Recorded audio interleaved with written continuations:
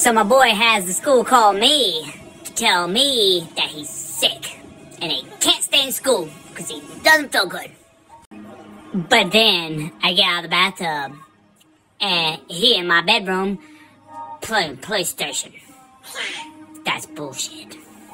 Why aren't you in school? You were sick? Oh, poor little baby. Check him out. Playing PlayStation. But it's all good. It's my little guy. He can play PlayStation if he don't feel good. He'll be alright. But what I don't like is he stole my pillow. He thinks he's funny. So now we gotta share a pillow. And I don't think that's very funny. But he does. You think it's funny? Yeah. Why? Because I stole your pillow. He stole my pillow. I will cry. So now I'm sitting here thinking, like, not only did he have me come pick him up from school because him's sick, not only did he take over my PlayStation, not only did he steal my pillow, but he's probably sitting here getting me sick because he's sick and he thinks it's fucking funny. So that's what we do, though, as a parent.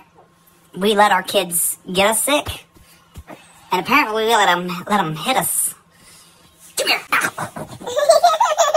I'll eat that arm. But hey, we all remember being kids, and to tell you the truth, I think he's just like me. Faking to be sick so you don't have to stay at school. Because let's be real, ain't nothing sick about that boy. He's just playing PlayStation. What are you playing? Kaboom! Kaboom, which is Call of Duty. Black Ops 3 is what he's playing. You like it?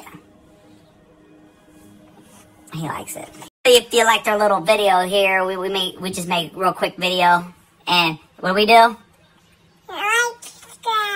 Like and subscribe. Hit that notification bell so not we, but you can see that we made a new video. Is that right? Yeah. What he said. Yeah.